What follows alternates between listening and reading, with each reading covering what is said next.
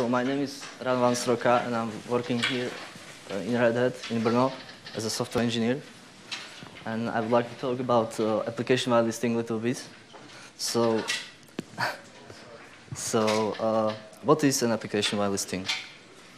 Well, it is a security practice where application or program is allowed to run according to its presence in a list, which and usually an administrator is responsible for maintaining such a list. What application will be there or it won't be. So why is that so important? Well, there are at least two reasons.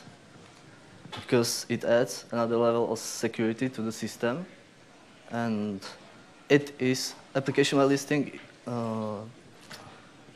capability is part of many certification schemes. For example, common criteria and others. And this actually pushes the software vendors to implement some sort of application whitelisting solution. So where is Red Hat? Well, we introduced FAPLCD framework in RHEL 8.1 and Fedora, I guess 29. What is FAPLCD framework? Well, it's a simple and lightweight solution from Red Hat, and it benefits from RPM and DNF integration, and it has also audit support. And it is built upon FA-Notify API. FA-Notify API is kernel API, which is similar to iNotify. Who knows iNotify? This API can watch file system events based on system calls like open and close and read-write. But FA-Notify can watch also exec system call. And it is blockable on system call side. That means system call is being on hold while the watcher doing a response. We can see the diagram here. So we have two processes here.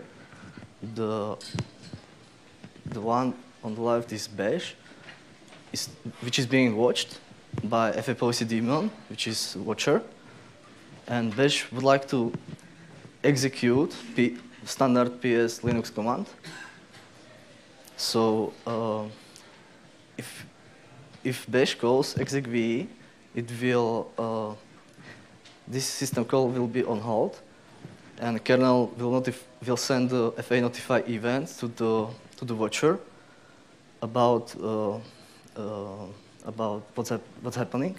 So FAPLCD daemon can read from the event that bash wants to execute PS command with such an ID, such a PID, and FAPLCD daemon has to decide what to do with it. And there are two possible resolutions.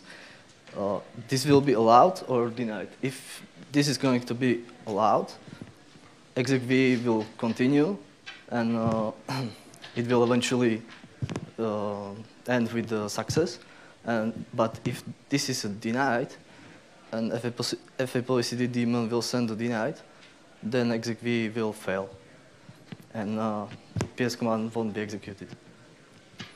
So FAPLCD framework can be divided into few parts, but the most significant one is daemon. When the daemon starts, it loads all backends and all data from them, and it stores them into its internal database. And then it is waiting for FA-Notify events, and where such an event occurs on the system, there it will look up for the rule that matches, and eventually will check if this content of that event is trusted or not. That it can construct the query against the database, and if it's success, it can tell that it is trusted. So FAPOECD can be configured in 3 ways. The first one is a rules file, which holds, usually it holds default set of rules. The second way is a configuration file for daemon. There we can tweak some performance options. And the last way is to edit a trust file, where you can specify the list of applications which we trust. So, as I said before, there are optional backends here. By default, there are 2 of them, RPMDB and FAPOECD Trust. RPMDB backends just loads all files from the RPM database and it makes them trusted. And FAPOECD Trust is another way how to specify this application by administrator, for example. So when we have these files in database, we can say they are trusted, and if they are trusted, by default, with default rule set, they will be allowed to run. So FAPOECD has implemented rule language, which has subject-object notation as SE Linux or audit. And it can be divided into 4 parts. The first decision can be allow or deny, and it can be also audited. Decision means that what action will be taken if a rule matches. So, and it can also send an audit message to audit daemon. Permission is based on FA notify API, which can be open or executed. That comes from what syscall was called. And there is also any keyword which can match both of them. Another part is subject. Subject is process which is going to call the system call. An object is what is going to be executed or opened. And that's all about FAPOECD. We can install it. Installation is simple as that. It is in default repositories in RHEL and Fedora. So if we install it, what can we do about it? So we would like to enable some custom software in home directory. Let's say I'm a regular user and I would like to run my script or something. So let's say I have 2 files in my home directory, which is one is binary and the second one is Python script. I've created the binary from its copy of ls command, but it's in my home. So if I run it, it will print me what is in this directory. So I need to run FAPOECD daemon in debug in background and save the command output. Then I after that, if I try this binary, it is not possible to run it, as we can see. So what can we do about it? We can investigate the output of the FAPOECD daemon. If we start looking for my bin, we can grab that there is a line that says that there was an event about that, and it was denied. And we can see that there are some metadata, and it was denied by the rule number 9, which is some default rule that denies everything, probably. So we can see that the event has or had execute permission, and the subject is my shell, which is going to execute my bin with this file type as an executable. So we need to create a rule that will allow such an event. So let's say we allow execution, allow event that has execute permission, and we can specify there my bash, my shell, or we can put there all, and it will work with any shell, let's say. But the important thing here is that it has to be trusted. And trusted means that it comes from RPM database. It is properly installed on the system. And it is not some 30-way script or something. So let's specify their object, which is my bin, and with this file type. And we know that this file is definitely not trusted, but it's optional to put there. If we do that, we can see that now we are able to run this binary in home directory. So that's a success right now. Let's try to run Python script. This is some hello world example. So again, if we run Application in the debug mode in the background, then we are not able to run this application. So let's again investigate the output. And after grepping for my app, we can see there is an event really similar to that before, but it differs in a file type and in a file, which is actually object. So the subject is totally the same. We need to change only the object. If we construct the rule with the same approach as before, we can get something like that. So we just change the file as object, and it's file type. Again, we will keep there all. But after that, it's still not working. So we can run it again, and we can see that now we can grab two events. So there is one new subsequent event that that is new there, and we can see that there differs only in permission. So we can change the rule which we had before to any. It's the same rule for Python script, but with any permission. And if we run it again with this rule, it starts to work.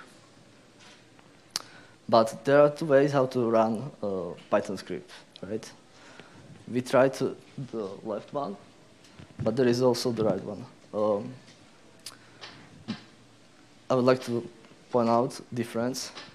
If we grab for the event in the FFOST log, we can see that if we run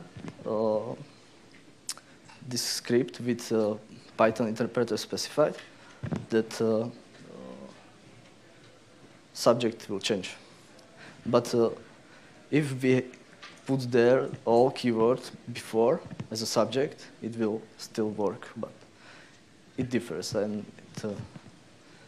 it's good to know. Another way how to enable running application in home is to enable whole directory with dir option in object.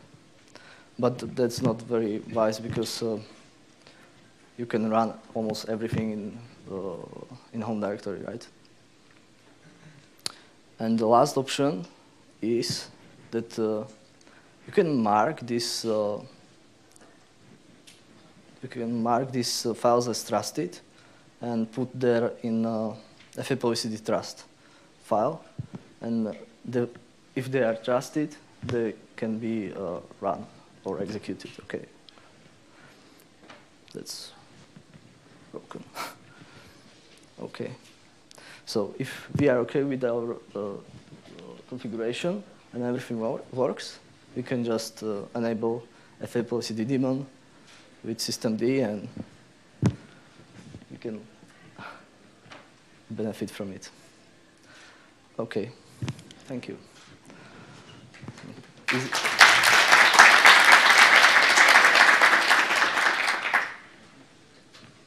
So it looks like it's relatively early days because it looks to me it only supports exec and open syscalls. You can't do rules by use groups. Is that accurate, or was it just you didn't show those capabilities? Because all of the competition for this, certainly the commercial products like Symantec Critical System Protection, McAfee Solid Core, those sorts of things, obviously they have a lot more capability in terms of confinement, especially things like network sockets and all that sort of stuff. Because each... Can you repeat the question, please? Why is that? What is benefit? Does it have any benefit for with comparing to competition with antivirus companies or something?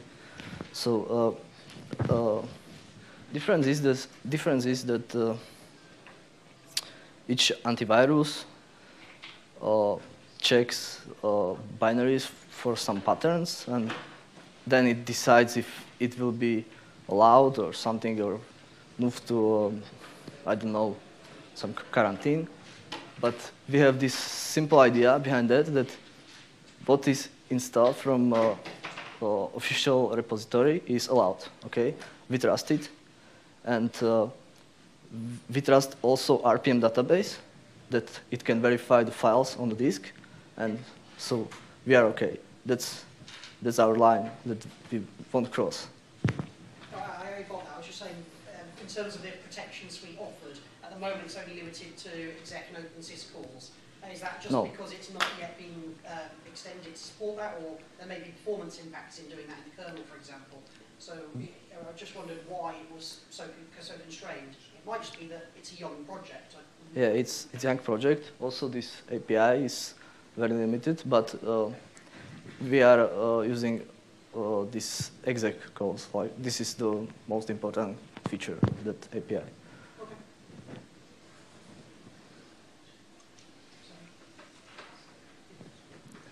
So, any question? Preferably easy one. So, I saw there was some slide that said like the backends are the RPM DB. Yeah. But not everything deploys as RPM. So are there plans for... Yeah. For other distributions? Yes. Not just like Debian and things, but yeah. RPM OS trees. So we have some kind of API, which we can expand. We can implement whichever source we choose. It can be really whatever. And how complex is the rule engine? Like, can we say, don't allow anything to be executed that's not deployed through an RPM found in RPM DB, or like how complex rules? We can set in a daemon configuration which backend we use. We can use also like multiple backends at the same time, and then in a rule language everything is, but trust it or not. So that's that's how it works. Yeah. Do you see much crossover with SE Linux in this? Because I appreciate a lot of the labeling architecture of SE Linux allows you to do some of it. Yeah, I had that question a lot. The basic idea behind that is like, okay, you can deny something through the SE Linux, but this is more like dynamic solution. You can change it a lot. It's user friendly. It's very hard to maintain something like that in Linux.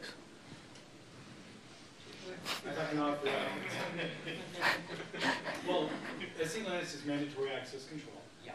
But once you've allowed something to be executed, Yes. we'll make sure that that was actually something that was valid and you trust to begin with. Yeah. That's where FA policy D or INA that you heard about in the last talk would fit in.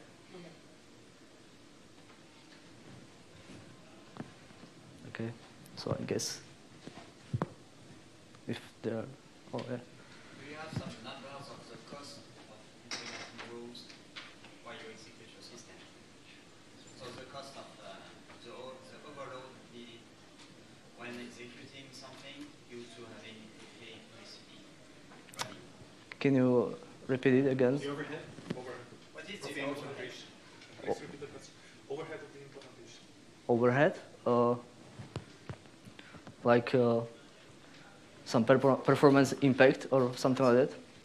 Yeah, of course there is some performance hit, but we worked on it, and we reduced it a lot in last year, let's say. I'm not sure, I won't be telling any numbers, but there is some.